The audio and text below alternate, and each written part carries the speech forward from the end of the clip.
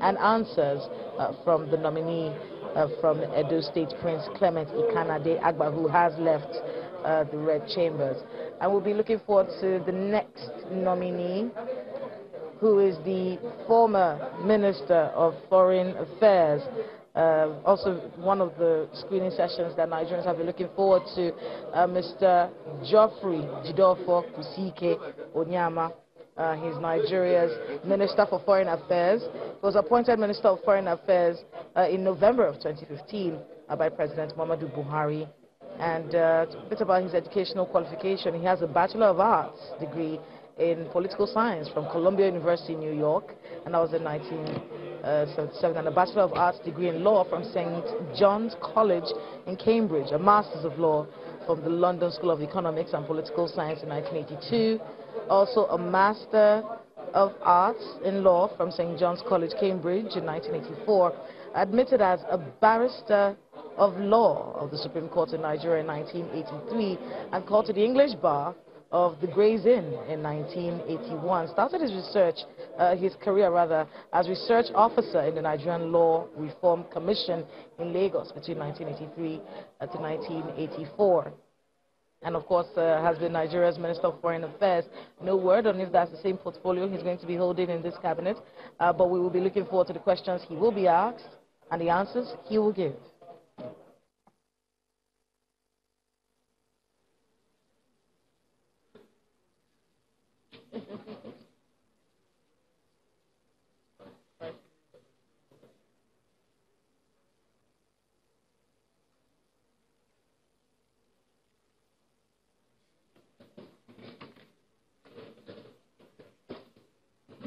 Distinguished colleagues, the nominee from Enugu, the immediate past Minister of Foreign Affairs, Mr. Geoffrey Onyeam, is on the podium. Honourable Minister, on behalf of my colleagues, you are welcome to the Senate chamber. And for the purpose of this screening, we have copies of your CV, and you can go through those things in the CV that you feel we must take note of because of their significance for this exercise. And should we have omitted anything that you think is important, you can talk to that.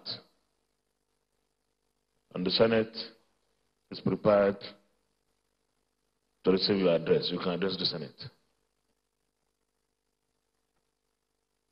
Your Excellency, the distinguished Senate President, Senator Ahmed Ibrahim Lawan, Your Excellency, distinguished Deputy Senate President, Senator Ovie Omoagege, distinguished principal officers of the Senate, distinguished senators, permit me, Senate President, to acknowledge and thank the senators from my state, Enugu State, namely Senator Ike Ekweremadu, Senator Chimaroke Nnamani, and Senator Chuka Utazi, as well as all the other distinguished senators here present, and a number of you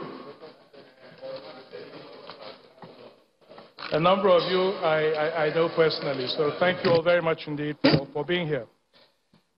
It's a great honor for me, Mr. President, to appear here before this august body for this screening exercise. Your Excellency, I would start, if you permit, by extending my most sincere and profound gratitude to President Muhammadu Buhari for nominating me to serve a second term as his minister. Working for President Muhammadu Buhari under his direction for 3.5 years has been the high point of my professional career. If you will permit me also, Mr. President, since the distinguished members have my CV before them, I will not speak to the CVs as such, but I would rather, if you permit, Mr. President, give a very brief overview of achievements within these last 3.5 years. Distinguished members, on the economic diplomacy side, we came up with a mechanism called the Nigerian Economic Diplomacy Initiative that I introduced. And this, Your Excellencies, is a one-stop internet portal where Nigerian businesses, any Nigerian business, can upload their businesses, and through the Ministry of Foreign Affairs and the comparative advantage the ministry has with 100 embassies around the world, we can promote and match that Nigerian business with other Nigerian businesses around the world. And it will be a direct match to avoid all the bottlenecks that businesses ordinarily suffer to access foreign markets. So this is a one-stop shop for all Nigerian business, and we've rolled this out. In addition, this mechanism also facilitates export promotion, because foreign businesses will also be able to go onto the site and have a sense of what Nigerian businesses are available and possible matches and partnerships. So, Your Excellency, this is a one-way stop for matching businesses, Nigerian businesses and foreign businesses. On the diaspora matching, we have also set up an internet portal, and this is a brain gain exercise so that we can use all the Nigerians outside with skill set to upload on the database, and the Ministry of Foreign Affairs through the embassies will seek to match them with potential employers and others here in Nigeria.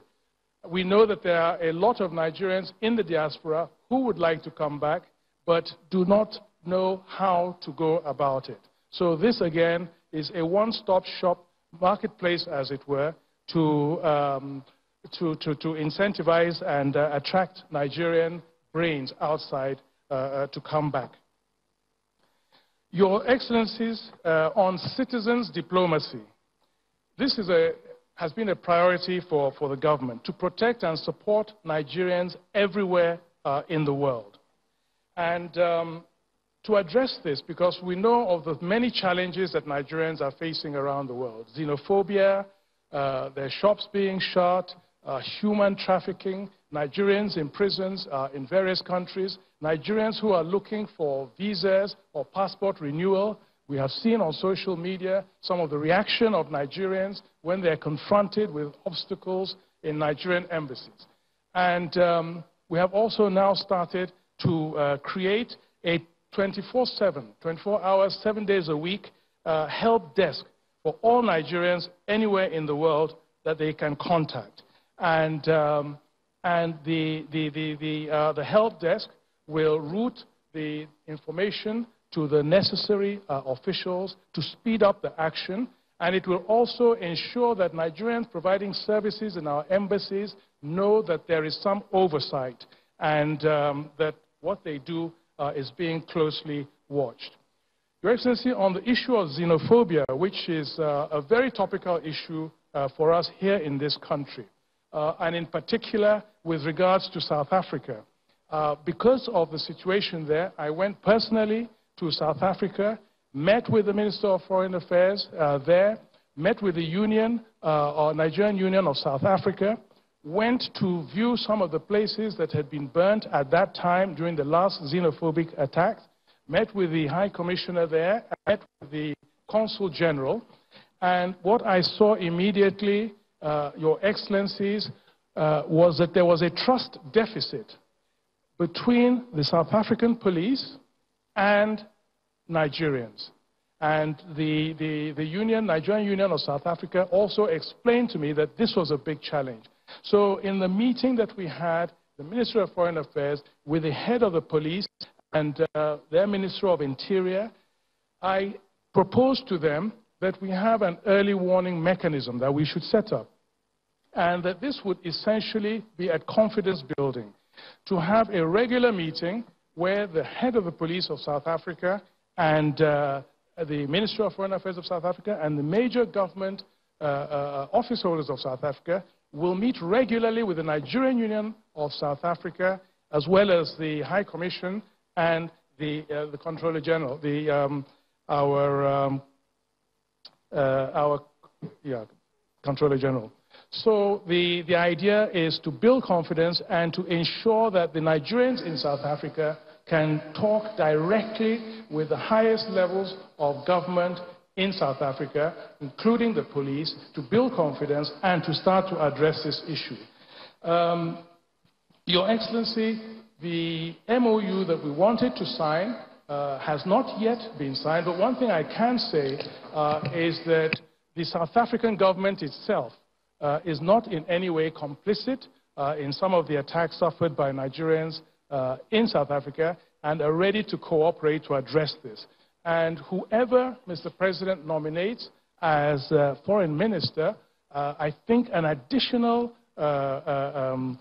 mechanism that can be put in place is a hotline between the Minister of Nigeria of Foreign Affairs and the Minister of South Africa to be able to react immediately to any crises, attacks, or whatever in South Africa. And this is absolutely important. Speed of action, and also for the South African police to know that there's oversight regarding how they engage with Nigerians in South Africa. On training, Your Excellency, we also have a training challenge, and we've been able to strengthen the Foreign Service Academy based in Lagos. But clearly that's an area that a lot more still needs to be done. And Your Excellency, possibly the most important thing is the need to bring the Foreign Service, the Foreign Ministry, the whole architecture of our foreign policy up to the 21st century, to be fit for purpose for the 21st century. And with that in mind, I started the process of a desk-to-desk gap analysis of the ministry, the agencies, and all our embassies around the world, and to look at the human resource needs and gaps, the work procedure, ICT, the whole gamut. And the purpose of this, which will be done with a consultancy firm and other specialists, is to now have a roadmap for the modernization of our foreign service, really, and our foreign policy architecture.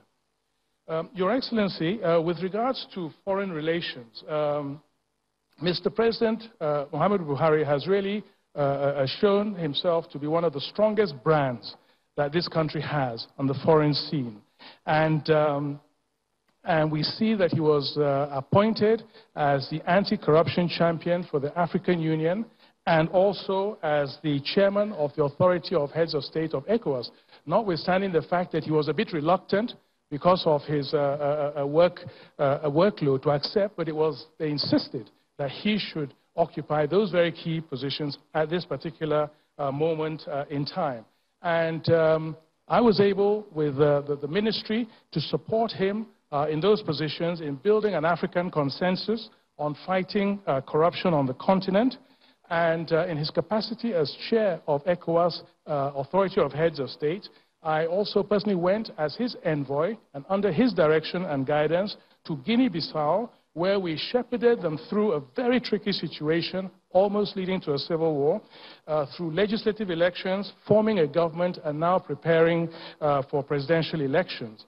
He sent me also as an envoy to Mali to broker peace between the competing presidential aspirants in that country, and now there is peace in Mali at that level. To Ghana, to deliver his message, Mr. President, to the President in respect of Nigerian traders whose shops were being closed in Ghana, and again the result was positive. And we saw recently that those same traders, their representatives, came to thank personally Mr. President for his involvement. And also in Benin, I went as his special envoy to also help to resolve the crisis between the political parties before the legislative elections in that country. And also, Mr.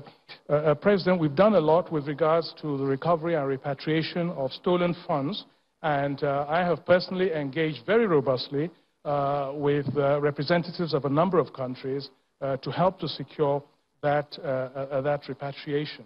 And finally, Mr. President, I was also able to sign an agreement with the United Nations to employ young Nigerians under a special program as junior professionals in the UN. And we're going to roll this out and have more of our young children working, starting off their careers with the United Nations.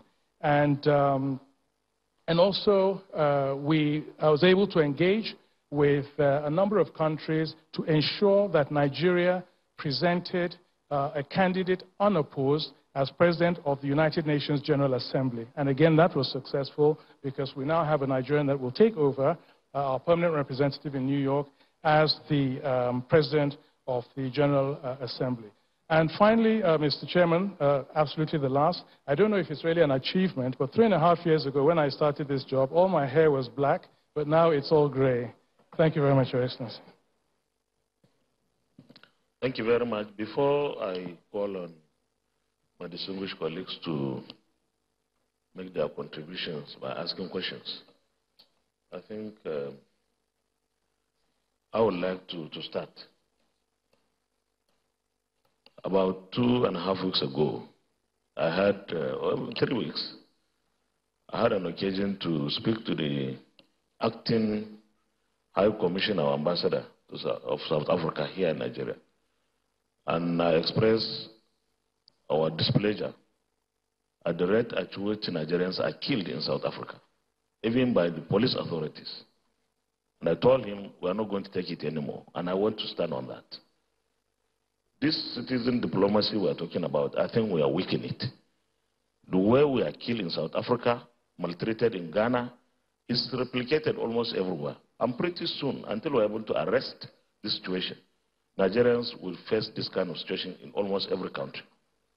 So, what do you think you can do differently to bring this citizen diplomacy to a reality that Nigerians are respected? If a Nigerian commits or alleged to have committed a crime in South Africa, the police should take the necessary steps. In fact, I have written to the Ministry of Foreign Affairs here in Abuja, asking the ministry to give me all the names of Nigerians killed in South Africa. We are writing to the Parliament of South Africa. We are taking it to the next level, and I pray that you, who will be on the executive side, treat this matter as expeditiously and as seriously as possible. So what do you think you can do differently to ensure that Nigerians don't lose their lives? Even when they commit mistakes or crimes, alleged crimes, there are processes. Killing is not supposed to be the last resort. So what do you think you can do differently? So take note of this question, and then I will call Senator Mohamed Sani Musa, Senator Abdul Fattah Buhari, Deputy Senate President first. You raise your hand. And then Sani Musa and Abdul Fattah Buhari. Thank you, Mr. President, respected colleagues. Once again, I want to thank Mr. President for your nomination. It's a good nomination. Order. You're a very, very decent man, and you've done well. as Minister of Foreign Affairs, just listening to the achievements that you've reeled out. While preparing to answer the question posed by the Senate President, I just want to clarify a little bit. When you said that the South African government was not complicit in these killings, I just thought you should know that as a government, they have an obligation to protect the lives and the properties of Nigerians in South Africa. So it is not enough, it is not an excuse that these crimes purportedly were committed by people without the backing of government. That is no justification whatsoever. Now, moving from there, you've also addressed the other area I want to talk about. That is the treatment meted to Nigerian citizens by our embassies abroad, most especially the U.S. Embassy in Washington, D.C., and I believe, I don't know what you call it, the consulate in Ottawa, because I was, not too long ago, I watched a video clip of some Nigerian citizen who had traveled almost 4 hours from where he resided in Canada to, I believe, Ottawa to have just a Nigerian passport renewed. And of course, just like what transpired or continued to transpire in Washington, D.C., it was turned back.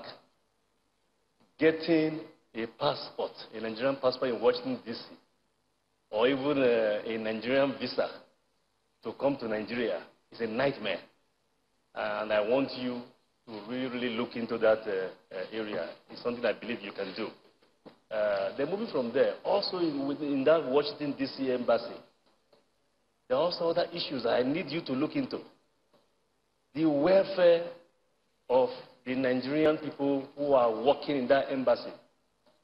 I know with the Washington embassy, it's one of the premier embassies we have across the world. Premier in the sense that a lot of attention in terms of finance and so on, funding is given more to the embassy than I believe to other embassies. Yet, those who are doing the job, some, I'm aware, 2 years have not even been paid salaries in Washington, D.C. So I just thought it's a concern. I should bring this to your attention. So once again, I have confidence that once cleared by the Senate, and by the way, you have my support, once cleared by the Senate, you will continue to add value to the cabinet of President Muhammadu Buhari. Good luck. Thank you. Thank you.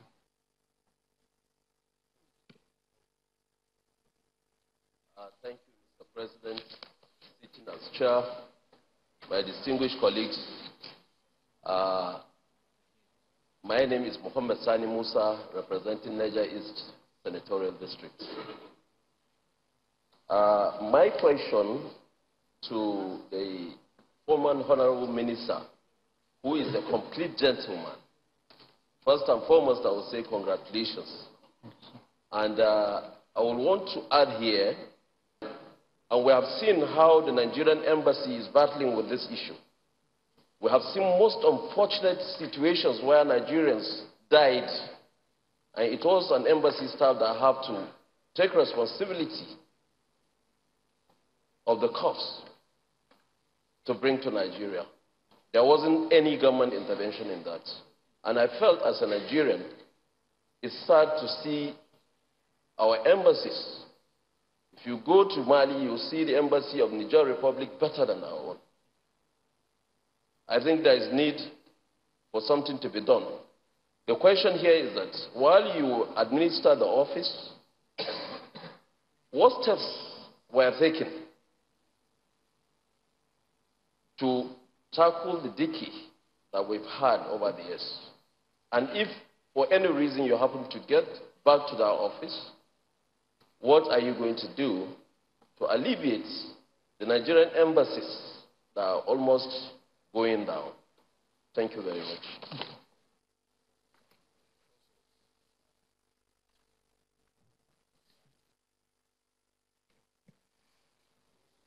Thank you, Mr. President, sitting as the chair, my respected colleagues, Buhari Abdul Fattah Oyonot. Congratulations, Mr. Nominee, but I have 2 questions for you. 1, if you apply for a Chinese visa at the Chinese embassy, when they screen your paper and they are not going to give you a visa, they give you back your paper without asking for a dime. If they are going to give you a visa, they take in your paper and you pay. American embassy, British embassy, and all other embassies will take your money. They are stingy with their visa and greedy with our money. They will take your money, issue only 10% each day, and tell you they are not refunding the money for administrative purpose. 500,000 for administrative purpose. That's exploitation of Nigeria. What are you going to do for other embassies to toe the line of Chinese embassy? Second question. In the 70s, in the 80s, in the 90s, Joe Garba, Ike Wachuku, Professor Gambari, Professor Akiemi, where we have vibrant foreign policy that was period. In the last 4 years, what is our foreign policy? If we don't have, what do you intend to revigorate those years for us to have a vibrant foreign policy? If we have a vibrant policy, a foreign policy, all these threats from all these small countries won't happen.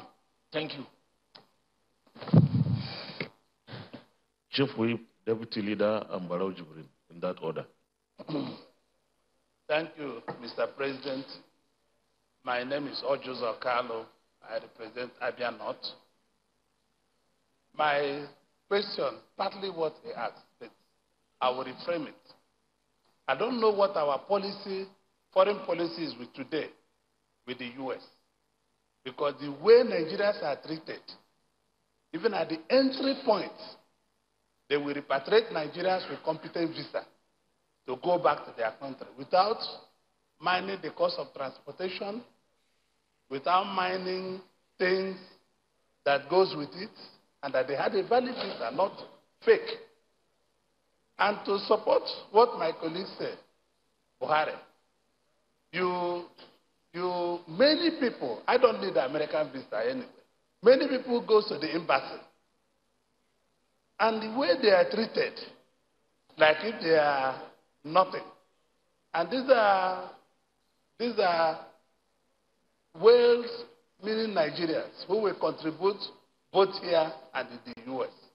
I want you, if President will get you back to Foreign Ministry, I want you to look into this. Writing question, all the businesses in the West Coast where Nigerian people have interest, which I will discuss privately with you. The foreign countries, no, it's true. I don't want to cause trouble here. The foreign countries are killing Nigerian businesses in insurance, banking, oil. I mean, any Nigerian company you ask, from Dangote to Sahara, the same problem is the same.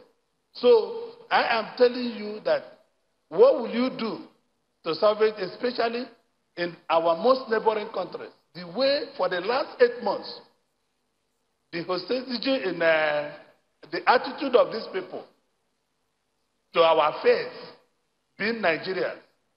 If you ask the owners of banks here, they will tell you. The attitude is so much. My question is that how are you going to manage this problem if President Buhari reappoints you into the foreign ministry?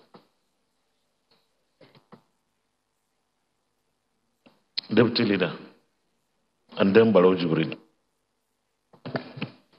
Thank you, Mr. President, sitting on the chair. My name is Robert Borofis, representing Ondo North Senatorial District. Mr. Nominee, I join my colleagues in congratulating you for being nominated again.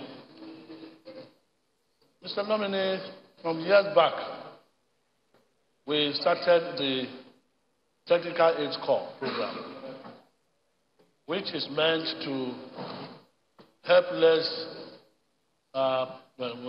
privileged developing countries. It also provides employment for our youth. And this program has been running for some time now. To me, it looks like the counterpart of the American Peace Corps program. From your own assessment, do you think that this program should continue? Do you think it has justified our investment in this program? Should we continue or should we discontinue?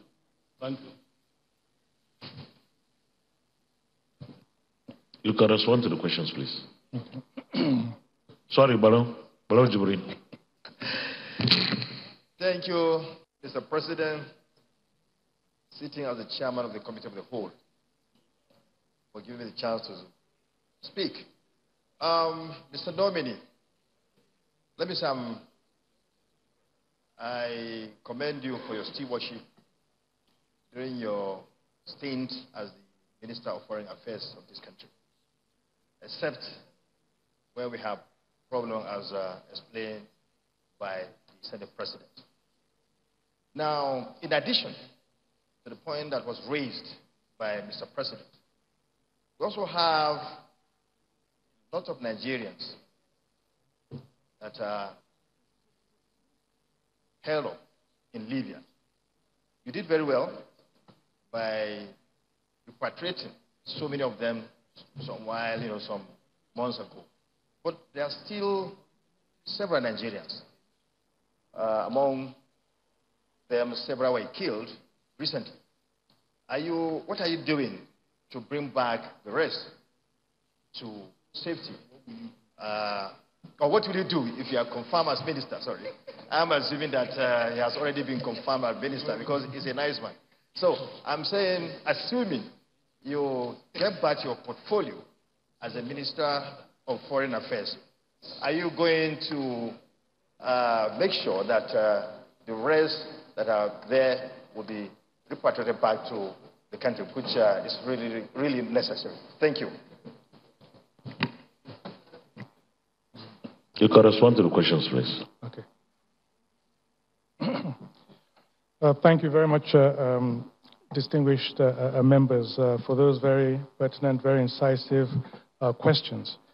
If you permit, Your Excellency, Mr. President, I will start with your question about citizens' diplomacy and what I can do if reappointed specifically to tackle the matter. Your Excellency, for me, what I believe is the issue is really one of communication and quick communication, and two, the direct oversight of law enforcement agencies in South Africa. This seems to be the real problem for Nigerians in South Africa. We must not forget, Your Excellencies, that the level of crime generally in South Africa is extremely high. And so one is dealing in an environment of very high crime rates. Specifically, Mr. President, what I would do is what I mentioned. I think that there has to be a hotline between myself, if I were appointed as Minister of Foreign Affairs, and the Minister of Foreign Affairs of South Africa, that once we, as I said, we hope to now have in place this help desk for Nigerians. Once there is any sign of problems for any Nigerians, to get it immediately across to the highest level of government in South Africa to engage with our High Commission there to start addressing very, very quickly the issue.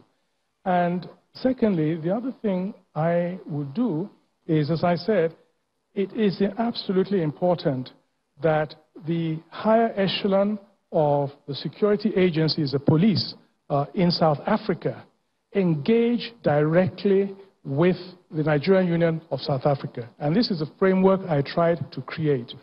with an early warning system. The reason why I did that was because the members of the Nigerian Union of South Africa told me that the problem they were having is that they themselves know the criminal elements among the Nigerian community, and that they would like a situation where they can go to the law enforcement agencies to alert them of those criminals so that action can be taken quickly. But because of the trust deficit between the Nigerians and the South African police, they say that very often,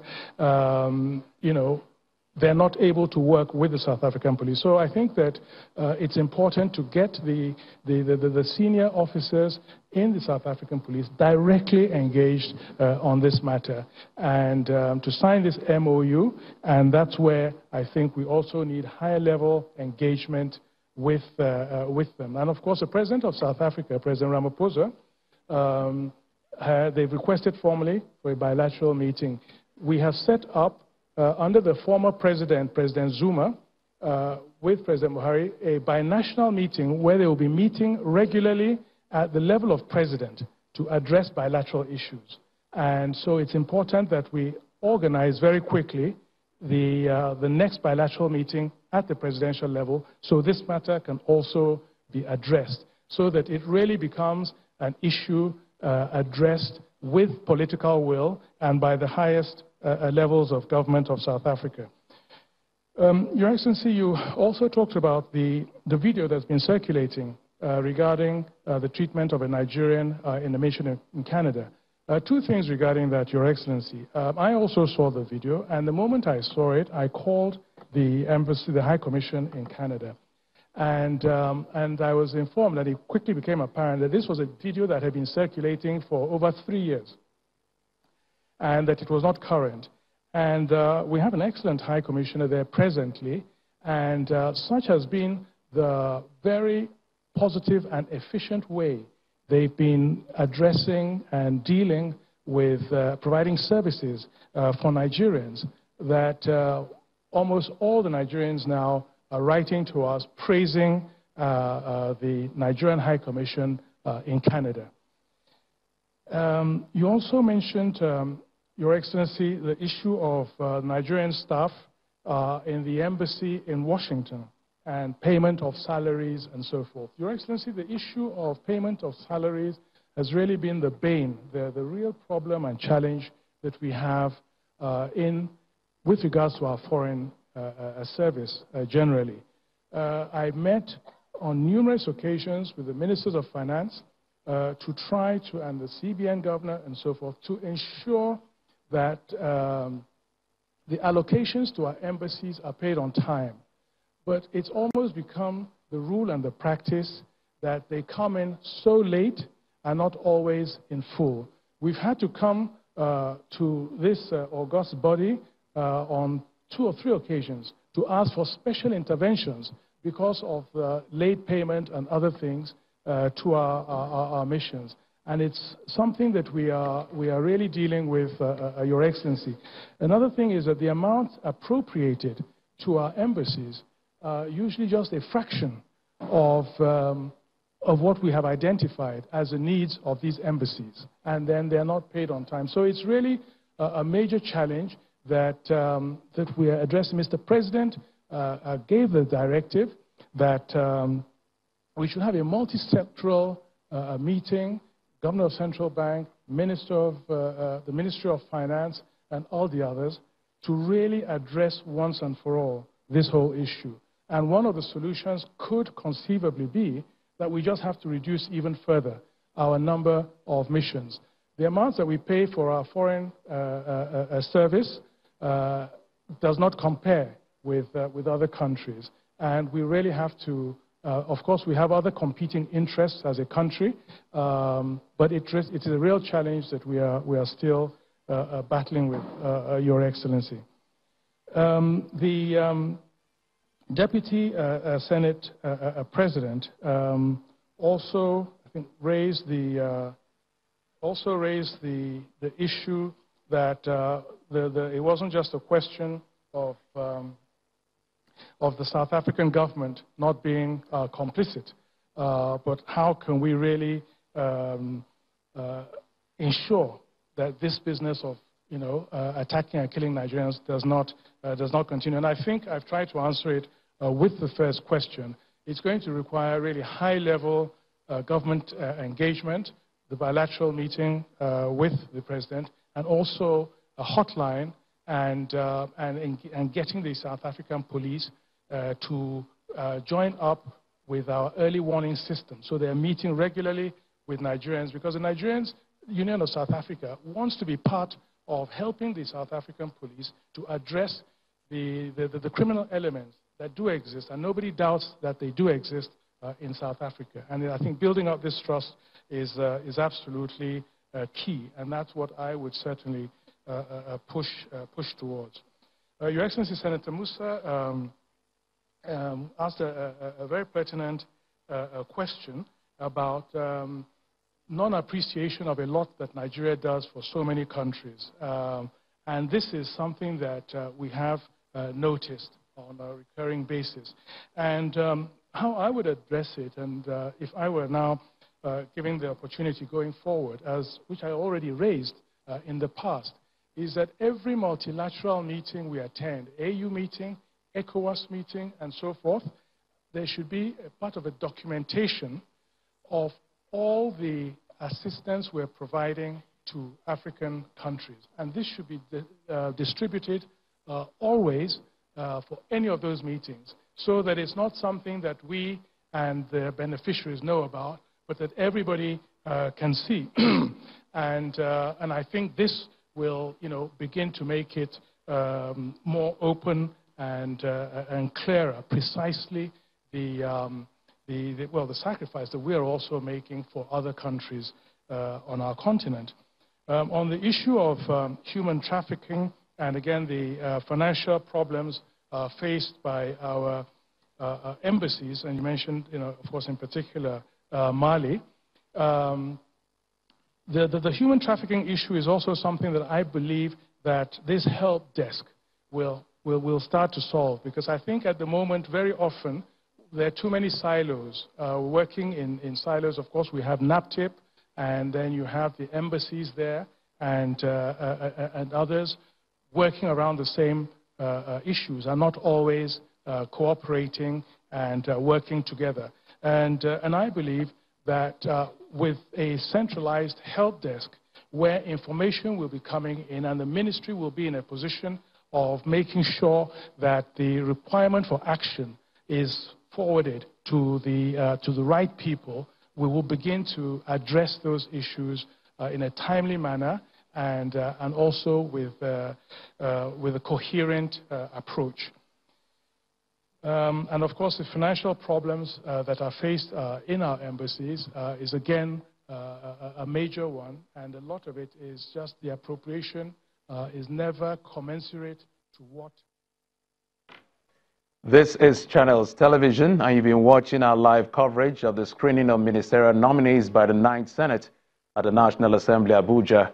We'll now return to our regular programs, and up next is Politics Today. Stay with us.